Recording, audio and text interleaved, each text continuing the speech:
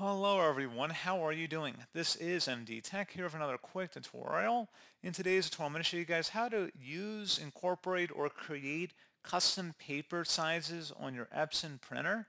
So basically, custom paper sizes are just paper sizes that are not available from the printer's page size option menu. So when defining a custom paper size, the width is always the smaller dimension, the height is always the larger dimension.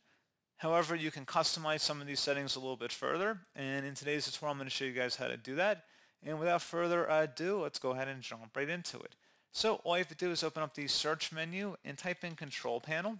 Best results should come back with Control Panel. Go ahead and open that up. Set your view by in the top right to Category View, and then select Hardware and Sound. Select Devices and Printers, and then locate Printers and Scanners and open that up. And then select your Epson printer from this list, and then select Printing Preferences. Now underneath Document Size, if you click on the drop down here, you can select different size documents. You have legal, letter, envelope, pretty much anything you can need, as well as user defined, and you can also do the same thing for the output paper size as well.